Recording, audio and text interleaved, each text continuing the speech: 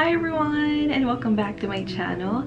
So long time no unboxing or no haul vlogs.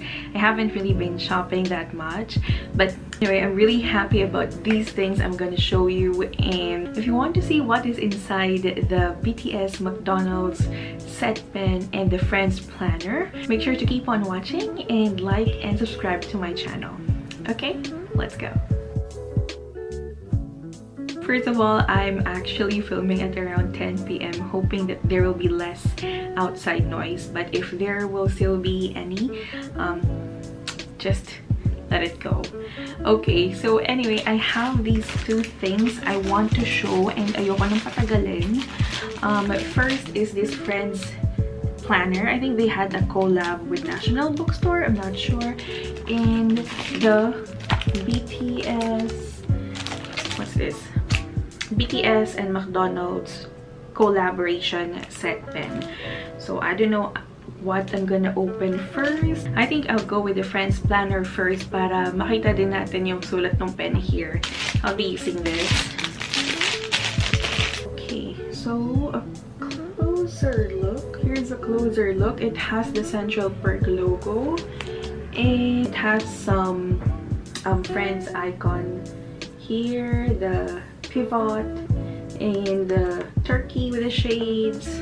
It says weekly planner. Okay, let's remove it.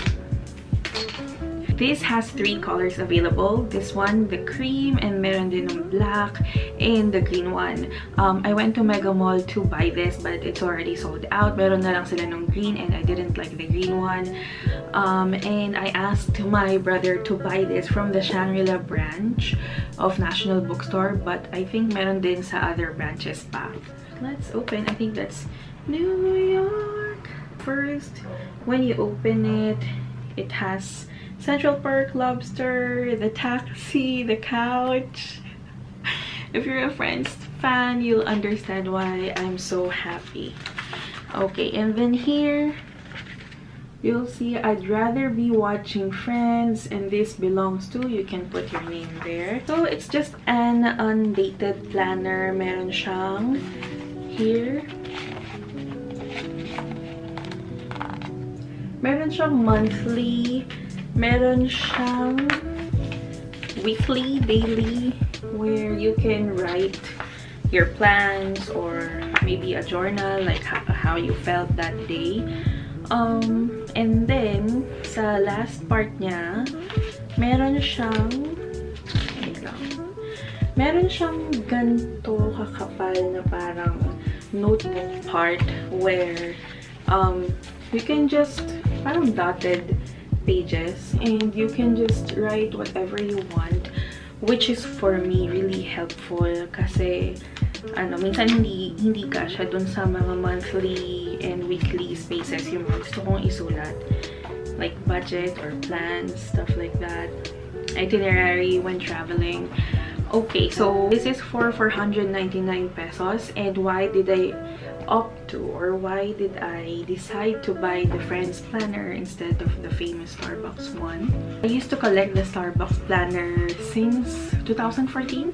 Basta consecutive years, 2014, 15, 16, 17, 18, and 19. Until the travel planner. They had the travel planner. I collected the Starbucks planner until they had this one. Undated din to, and mas okay sa akin yung hindi dated.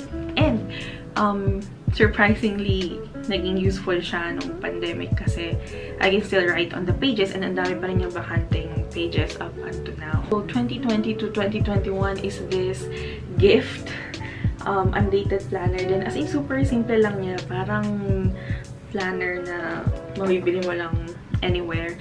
And it had a downgrade since the pandemic na parang yung non-necessary expenses, I cut it down. So yan, it was useful, and I'm using BT21 bookmark, stuff like that. So let's go now to the main event. Okay, alisin na natin siya sa plastic.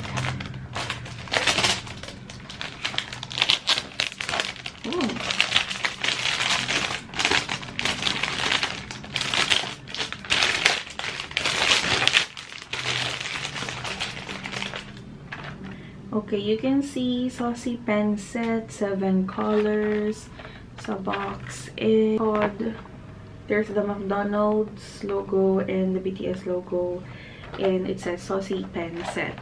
So remember, the McDonald's BTS set came out in June, and June ko din siya in order, pero ngayon lang siya dumating.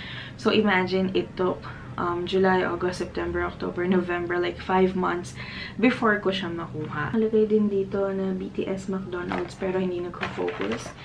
Anyway, let's open it. Tada! Ayan. So, I don't know if you can see, pero meron siyang signature. Meron siyang sign ng bawat members. The price was around 1,890 or almost 2,000 pesos. And why did I choose to get these pens na mahal?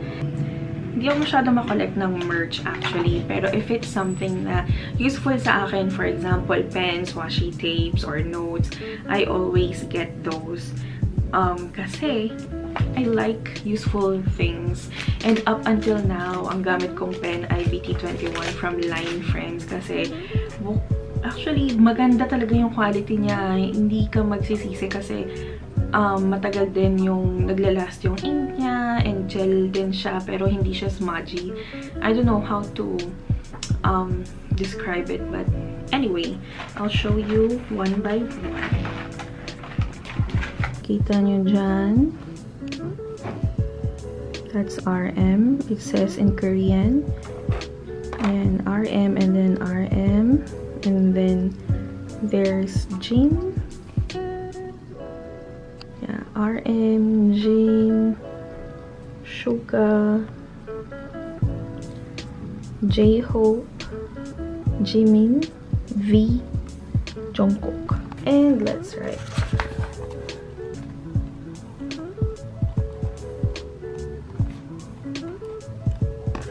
Oh, what's this color? Ah, blue. Pero ibang klaseng blue. Let's try Jin. Ooh, pink.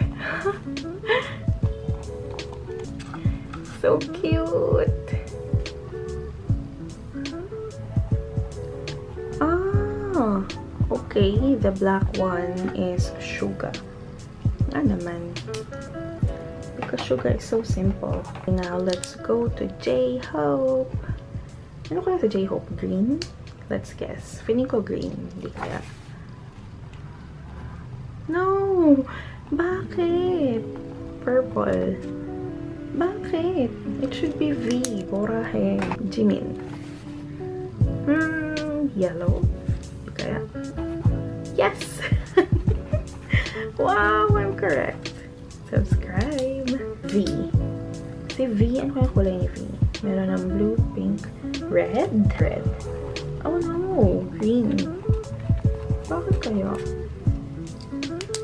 And then, the last one. Jungkook. Oh! Oh! Ah! So, ito pala ay hindi purple. This is like blue. Light blue. Like normal blue, navy blue, royal blue. And then, purple si Jungkook. Oh, so cute!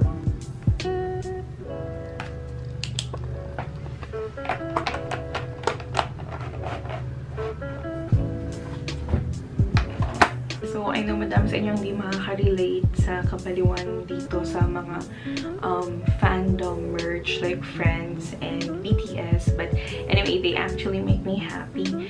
And I don't buy them every day. And I'll be using them for a very long time. Justification, yun na justify. I think that's it for this vlog or haul unboxing vlog. And if you watch until the end, thank you for watching, and I'll see you in the next one. Bye!